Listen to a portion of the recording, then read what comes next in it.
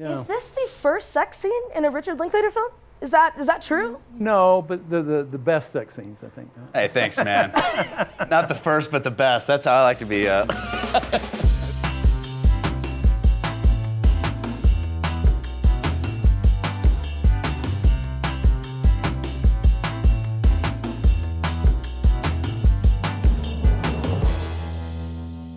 Okay, we have to talk about Hitman. This collaboration has actually kind of been 2 decades in the making. What is it like, Richard, to get here with Glen, remembering him as, you know, a young, scrappy teenager, and now being the co-writer, producer, and star of this film? Well, it's been a really fun evolution. Obviously, this is the 4th time Glen and I have worked together. 2 of them are very small, kind of one-day parts, many years apart.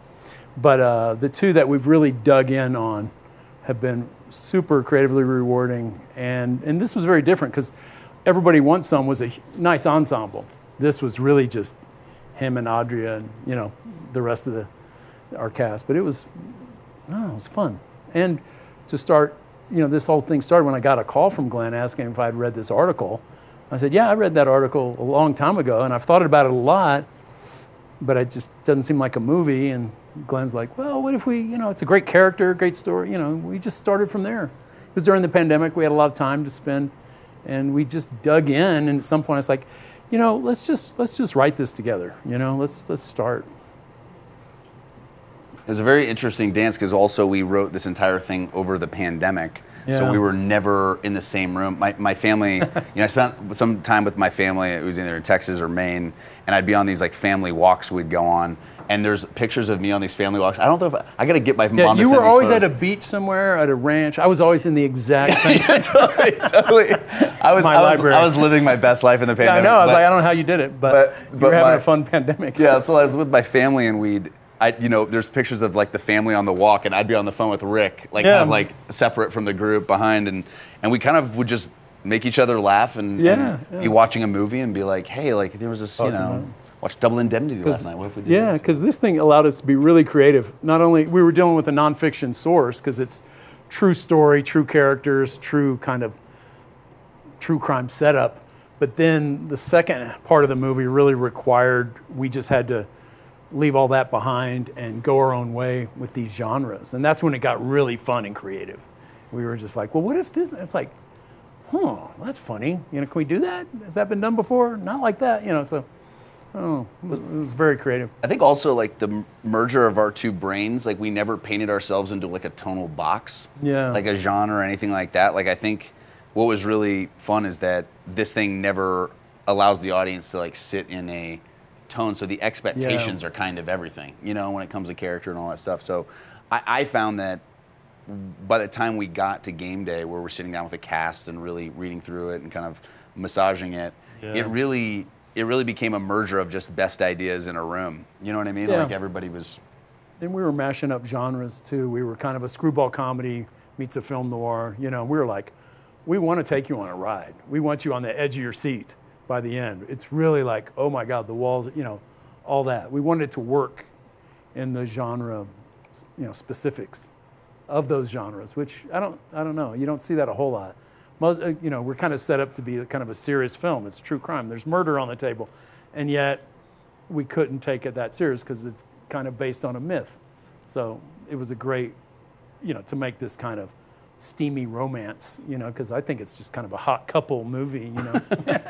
Well, since you mentioned a hot couple, is this the first sex scene in a Richard Linklater film?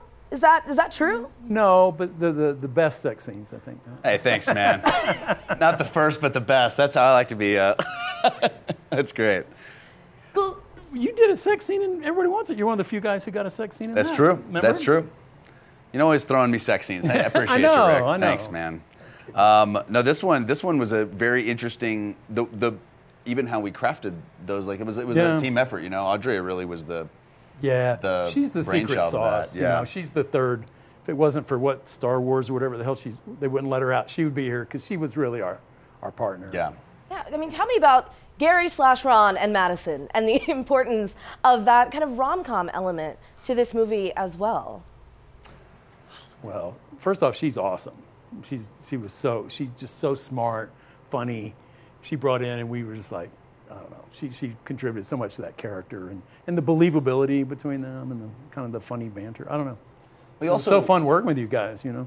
We had a great time. Yeah. I mean, she's a crazy hard worker, very talented. But also, I remember who we were looking at to play that role. We were writing it. We didn't really have anybody in mind when we were writing it. I don't know if you did, but like, I know that we knew that was sort of the linchpin of everything. If you didn't buy her likability, her humanity, her vulnerability. And let's face it, for the lengths your character goes to and the risks you take, she has to be, I said it crudely, she has to be the one that you would give up everything you've worked for your whole life, everything just to be with. And that's the film noir hero. You can't say no to this opportunity. Gary's so binary. You get yourself in trouble. Like, she has to be that. So that weeds out almost everybody on the planet. Yeah, you have to have some special magic, and Audrey really does have that magic, like, you know, and also she does some pretty crazy things in this movie that you have to continue to root for. So, yeah, I remember getting the call from Rick. He's like, look, I don't want to tip the scales, but I think we found her. You can meet her. You know, you obviously, you know, you got to do your thing, but like, I'll be curious how you guys hit it off. But you could tell he had the best first date ever. Yeah. And I had the best first date ever. Audrey is that special. Like, yeah, I knew we were off to the races when you were meeting her. Let's say like 4 in the afternoon my time. I expected to get a call from Glenn around 5:30. I didn't hear from him. It was like 9 at night. I'm like, that must have not gone. I don't know. And like, hey, and you're like, yeah, we were together 4 or 5 hours. We just kept ordering drinks, and that's great. I'm like, okay, we'll be fine. We'll be fine. Yeah, I read there was tequila involved. Yeah. So yeah, it's mezcal. She's got a fine palate. You know, we were both on Dry January at the time, and really dumped that like 10 minutes into our hang. Right. You know? Well, okay, tell me about Gary's transformations, because part of the fun of this movie, how many different ones did you actually end up doing as he's pretending to be all these different hitmen? And did you have a favorite? We also had to trim them down a bit, we cut a few on paper, but everyone we filmed we used. We used everyone we filmed. We didn't have the time or budget to mess around there, but I think that's one of the most fun, weird elements of this movie. And Glenn really just went off the deep end here with the accents, and he was reading books on like how characters, and this is not just for those characters, but the Ron Gary kind of blur, how they walk differently and talk differently, hold themselves, you know. So it was a real tightrope walk Glenn was doing with all these people, and believability, but still it could be silly because the whole thing's kind of ridiculous, and yet. I don't know. Do we have a favorite? Well, I mean, it's like, but also like I love them all in their own way, you know. We have this funny picture in the hair and makeup trailer where you have like sort of all the different faces on there. Yeah. But yeah, we had these fun reveals every time. It should be an album cover or some kind. I don't know what. I like that. Oh, you're different. That's a great idea, actually, releasing the music in this movie. Yeah. But yeah, that was like kind of an interesting part to play all these different roles because it's not. The nutty professor. You're not playing, you know, different people. You're playing different people on top of a specific person. So you have to build those layers in a very specific way and kind of show cracks in the character. Like, people still want to see Gary under some of these things, you know? Like, when you're playing Ron, it's not a perfect performance, you know? You don't want to see a perfect performance. You want to see a guy, you know, missing the gear shift, so to speak, every once in a while, you know? What was it like walking that tightrope? Because obviously you're writing it, and as you're writing it, you're like, okay, this is going to be such a great thing, and then you get to set, and you're like, well, I do actually also have to do that. And yeah. Well, that's what rehearsals are for. Yeah.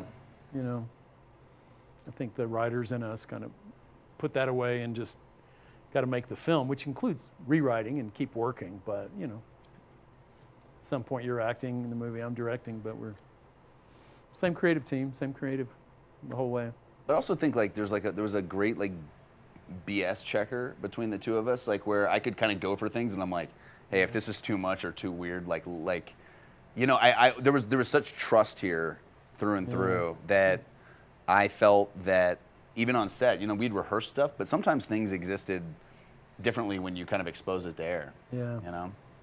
Okay, we have to talk about the rom-com genre. for a minute, because we do also have to kind of salute the box office success of Anyone But You. Oh, thanks. I mean, you've now hit 83 million. We're closing in on that 100. A bazillion. Exactly, yes. It'll be a bazillion by tomorrow. Bazillion, yeah.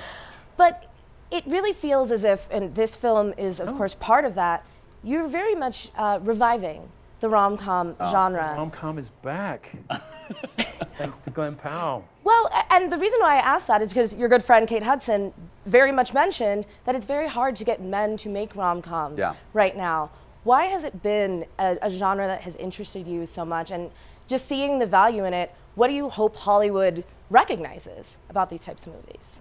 I mean, at least for me, look, I've always been a fan of movies in general, and I always find it to be silly when certain actors diminish certain genres, because you go, at its best execution, it gives an audience such joy and it's so fun. And as an actor, you do get to play a lot of gears. And so to kind of scoff at just a genre and look down on it, I always found it kind of silly. But for me, I mean, Anyone But You was such a treat to see audiences dance out of the theater and feel so happy after watching a movie, and to see box office not, stick but grow has been such a cool lesson, that sometimes the genres that are forgotten are the ones that audiences are craving the most. Absolutely. I mean, what is your hope similarly then for Hitman? Because this is, as you mentioned, a very cross-genre film. There's a lot of different things at play here. No murder in Anyone But You. But yeah, we were like, at some points, we're kind of a dark rom-com, we were in that territory. Some weeks we were in, Body Heat, 9.5 weeks. Some weeks we were in Dead, when you're teaching, we're in Dead Poet Society or something. We were different movies were coming and going.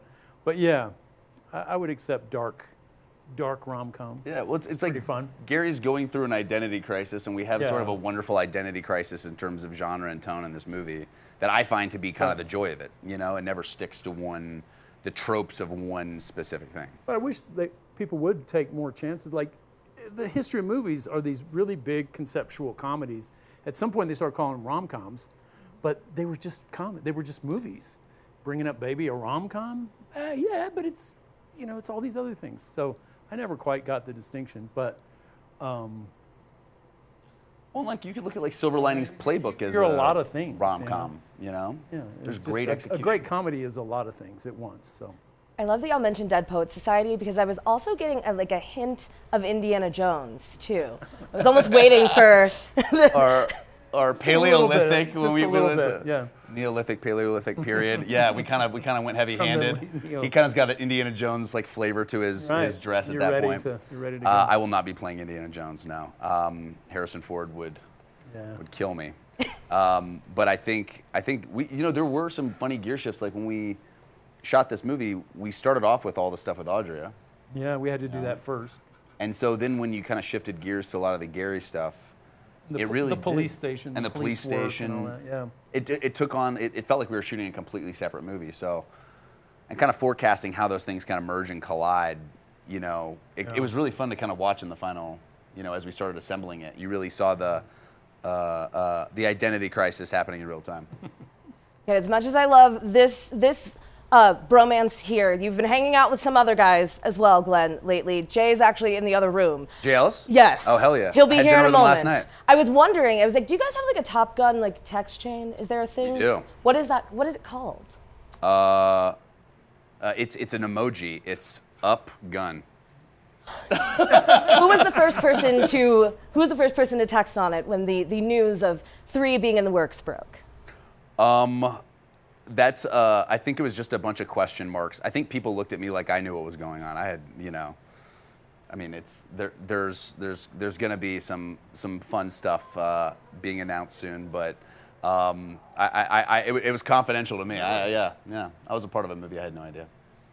Well, I was like, I know you can't tell me anything because you don't know anything yet, but how excited are you to get back? Insider information. There's insider knowledge. It's above my pay grade, yeah, man. Sorry, man. If they told me, they'd have to kill me. On Top Gun, look, I talk to Kaczynski all the time. I talk to Cruise all the time, and Jerry. I know there's stuff happening. It sounds very exciting, but I don't know when I'll be going back to Miramar or North Island or whatever. I'm sure there's a jet waiting for me somewhere in the future, but we'll see when. Listen, we got to get the Blue Angels doc out first. There's a few things going on. Last thing, because we are celebrating the 40th anniversary of Sundance. 2 of your films on that top 10 list. What was it like to have that reception and reaction and everyone remembering, just how memorable it was to see those debut here? Yeah, that's super flattering. I mean, I've never not had a great Sundance experience, but I've been here so many times over the years. So if people are still remembering the films or the times they had, but Sundance offers that for so many. It felt I felt bad. They picked 10 films. I mean, there's been 100 Sundance, at least, just incredible screenings where the audience was just saw something new and amazing. It was, the audiences here are so great. They're looking for something new, and Sundance gives that opportunity, and it's done that. It feels weird to be whittled down to 10, because I know there's 100. I can just imagine so many filmmakers going, "What about that screening? You can't get any better than the screening we had for so many movies," and so that experience has been. But yeah, of course, flattered to be on there a couple times, but it's history. I guess I've been here a lot. There's a reason. I've had the most at bats probably. Such a Rick way to phrase it. I've probably had the most Sundance at bats. Yeah. It would make sense that. Well, we're also, because we're talking about the various forms of storytelling, because of course we are here with Audible as well. Yeah. I'm curious for you all, what do you look at as the future of audio storytelling as a medium? I mean, times sure have changed. I spend so much time now where I used to just go to movies. I spend so much time now with headphones on, listening to podcasts, listening to books on tape, we're getting so much of our narrative and fictional information through our ears. So I don't know. It's a product of our times. I don't know. It's exciting. I don't know what it means for movies. I don't know. It's like almost like no. Listen to I love storytelling. It reminds me. It's kind of old school radio too. It's something very fundamental, basic about it. Goes back to the 30s or 40s. That have series, and why not? It's like the new old school radio. So I just did it one of the Audible narrative podcast, and I got to kind of like assemble a lot of friends, because like when you talk about like scheduling a movie. You have to there's so much prep involved and all this stuff. And then people are dropping everything to work on. And there's like a bit of vulnerability in it that it's a little more public. And then sometimes when I did this podcast, I could pull a bunch of my friends. We got to play around in a booth, create something really special, which kind of feels like. Yeah, it's not so high stakes. No, and it feels like you're just getting to do some, fun in a booth with folks. And then it's actually really entertaining because you're engaging also on a performance level. People are listening to you. It's a little more vulnerable. I actually didn't expect it to be as, people are hypersensitive to stuff. For performances, I thought you would have to sell it more. You actually have to sell it less because people are kind of engaging. They're listening to performance in a different way. It's really fun. People, we want stories. We want to share information. We want to share stories and characters and what we're all doing here. No, it's kind of incredible. I'm just ready for the 5th collaboration between y'all. We are too, man. Yeah, we're figuring it out. We're figuring it out. It'll happen. Nothing specific yet. But you'll make sure to tell me. It's okay. I'm ready for it whenever it's time. Are you ready to tell him, Rick? Are you ready? I got to get y'all out of here, but thank you so much. The film is so much fun. I can't wait until everybody gets a chance to see it and the teaser to come out and all of the things. Thanks for checking it out. It's really nice talking to you. Yeah, this was fun. Talking to you too.